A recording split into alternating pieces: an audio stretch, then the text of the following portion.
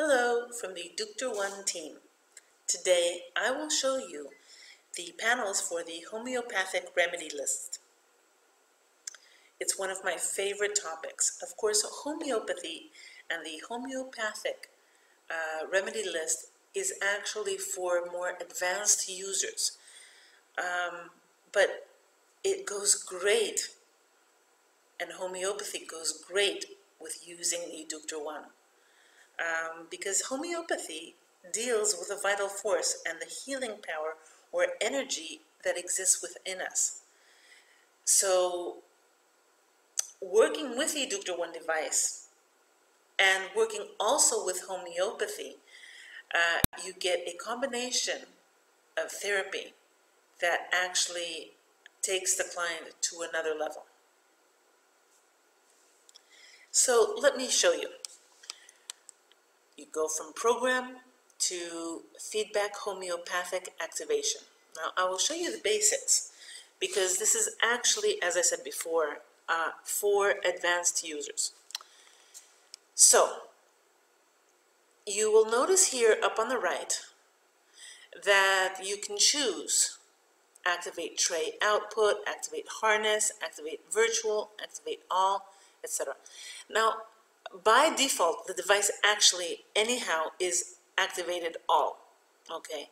So you don't really need to use this or check one of these, but if you wish to be more specific of activating only the harness or activating only virtual, okay, or activating the tray only, you can do this.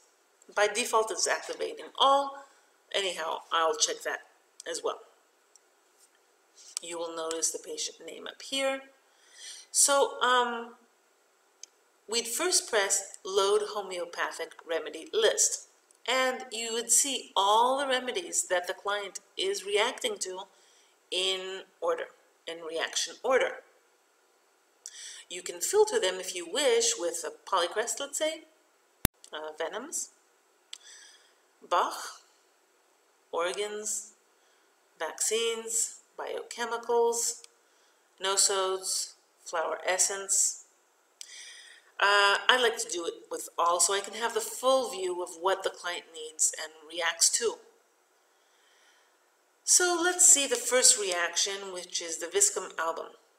Okay, now here we would see, okay, never mind this this number here. I had already used the reaction beforehand, that's why. I would want to check what potency the client is reacting to for this homeopath. So check potency, it gives us 6C. This is the potency. Now either as a homeopath, if you are a homeopath specialist, you can give the person some dosage of 6C viscum album, or as a biofeedback specialist, you can duplicate this remedy at this potency so that you send it to the client as a frequency. So zap and duplicate. This duplicates the specific homeopath to this potency so that we can send the exact amount needed to the client. I would always check the second wave generator and the ABS autofocus. Okay, so we zapped and duplicated, and then we treat that duplication of that specific homeopath at the specific potency that we wish. So we're sending this remedy to the client in a frequency.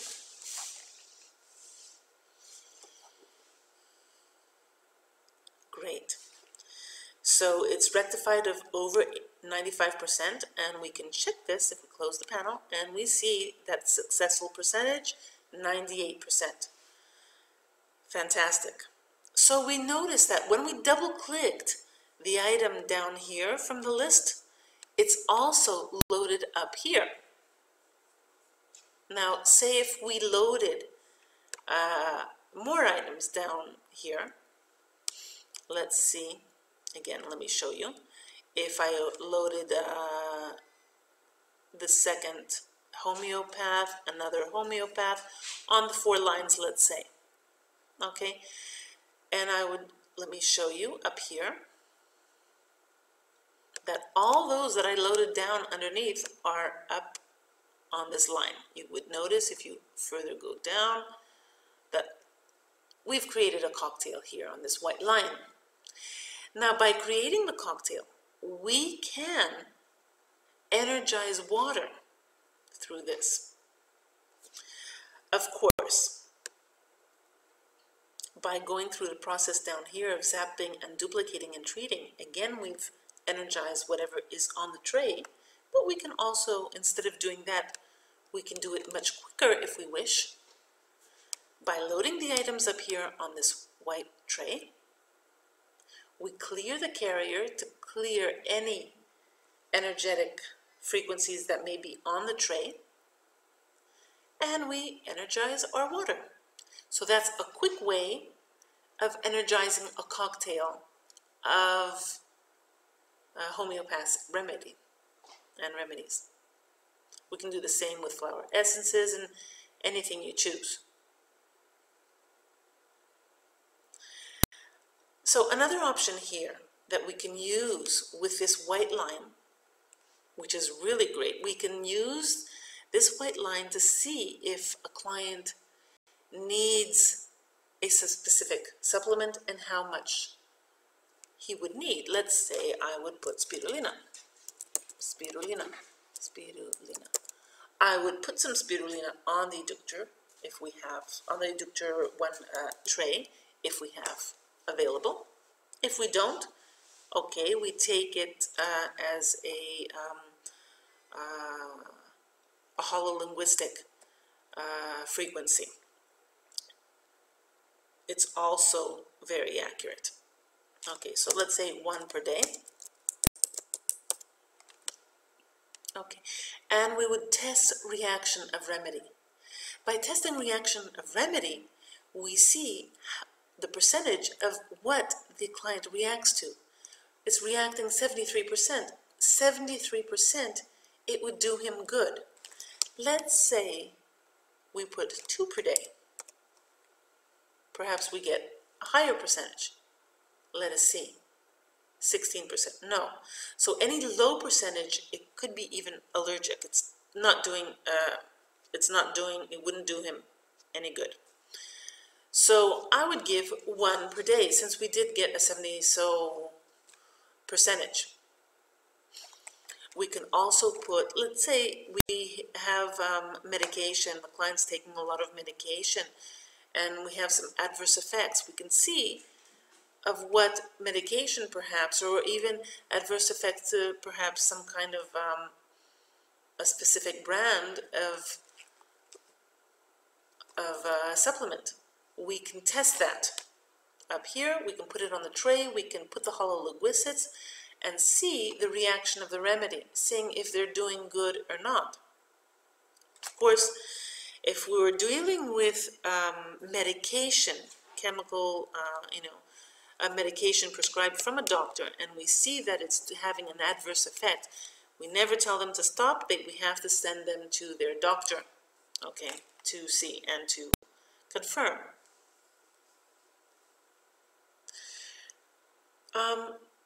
What else can we do here? We can also create, if we notice here, we see amplify pattern, invert pattern. We can create allersodes and inverting patterns, such as someone is allergic to their cat hair, of their cat or dog hair. We can take a piece of hair, let's say, and put it on the tray, and we amplify the pattern, or we invert the pattern. Okay, that's for more advanced users. Or let's say someone is, eating a lot of sugar, or, having allergic reactions to their smoking, so they quit smoking. We can use this amplify and invert patterns as well.